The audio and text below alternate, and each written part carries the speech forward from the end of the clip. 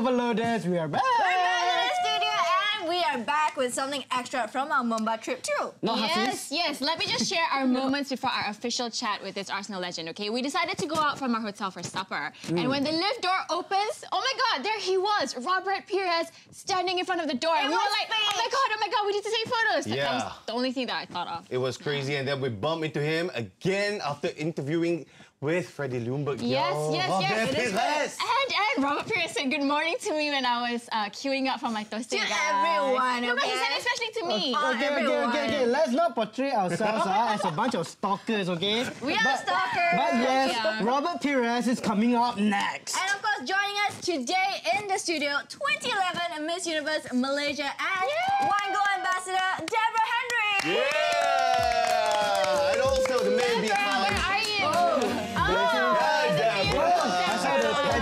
The pageant wave.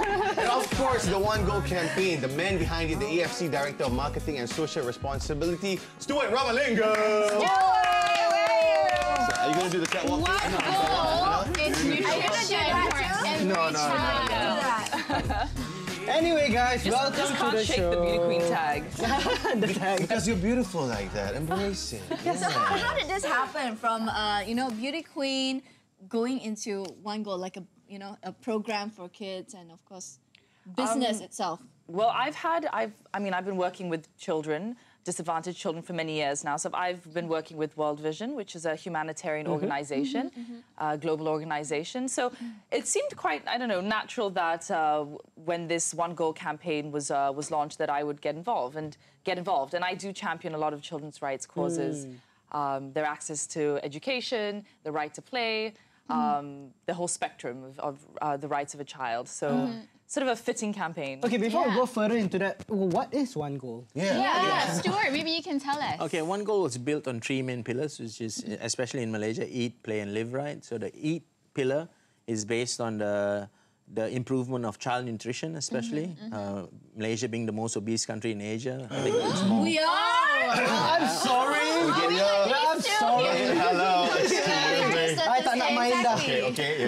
If you notice, the ladies are very slim. Because we eat their food. They finish their food. That's the problem. The pillar of play is about an active lifestyle to get into sports, and the pillar of live is actually healthy lifestyle choices, making the right choices. I got 2 out of 3 lah. Yeah, eat and play. Live but no. Your eat is different, Oh, you don't eat a lot. Eat too much. Susah. But I see that in the order: eat, play, live, right. Eat first, though. Yes. You guys champion eating, nutrition, priority, right? Yeah. Yes, definitely. I think it's the fundamental part of all individuals, and if you don't eat right, whether you play right or you live right, it's just there's no balance to it. And that's why actually it's not just the nutrition campaign, it's a lifestyle choice campaign. It's not about a 5-year-old kid, but it's about the adult that puts the food on the table for the 5-year-old kid as well. So it's a over-encompassing campaign. I think it's a very interconnected issue. You can't separate one from the other. And, you look at kids. I run a non-profit refugee school, and we have kids come to school, and if they're not getting the right food at home, they're going to fall asleep at the desk. They're not going to be focused, concentration, productivity levels.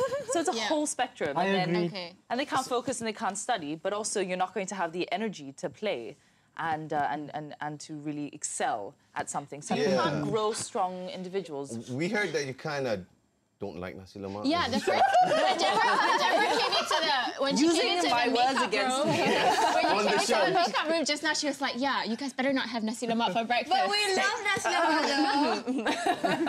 No, I mean you're a football show, right? So you talk about footballers, and it's cool to. We all love nasi lemak, but is it the most healthy of dishes?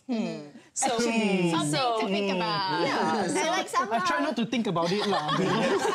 You just don't think. I just eat. I don't think. But why football? Of course, this campaign is a lot about football, but why that sport, though? Stuart? It started off at the AFC before I left, and the main reason for football is because it's the biggest vehicle for a campaign like this to be communicated. So it's not just football; it's over all sports, but because football is an easy campaign to get out to the masses. So that's why really on the back of football. Not really specifically that it's a football-orientated sport, but again, like you see the performance of Asian teams at World Cups and so on, when you go down to the technical matter of sport, nutrition is a big part of why we are what we are on the football field itself. Yes. True. So, okay, we many know bad about the food. campaign, but what sort of activities are you running and how can people actually get involved? Oh, yeah. Okay, it's a startup, so that's one thing. We just kicked off Malaysia in September, so it's still moving into the startup phase.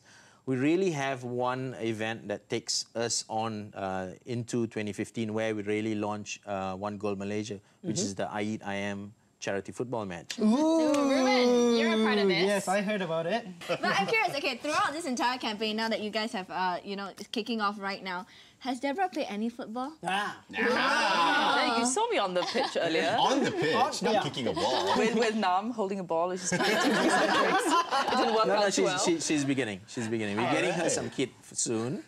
And hopefully for the match, she'll be on the field doing her stunts. You know what? She should be a goalkeeper because she's super tall. Yeah. She's perfect. And what? Because I can reach either pole. Or a defender so that she can head in the balls, you know, during Yeah, like free beauty kicks queen and with stuff. football skills. See? Okay, being the ambassador for One Goal, who's your favorite football team? Oh gosh. Jing, jing, jing.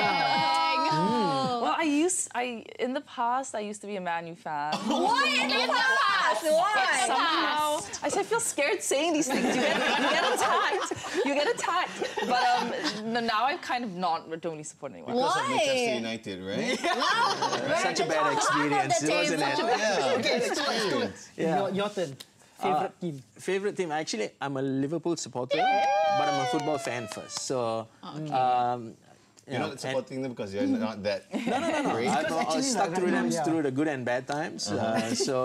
But I'm a football fan. I love the sport. awesome. Yeah. So, but I'm definitely a Liverpool supporter. But I think what we saw in the video earlier, it's, you know, football is, like Stuart said, it's an amazing vehicle. If you look around the world, it's played in the poorest places, Yes, it most is. remote places, but also by the most privileged. And It's it's a everyone's huge sport.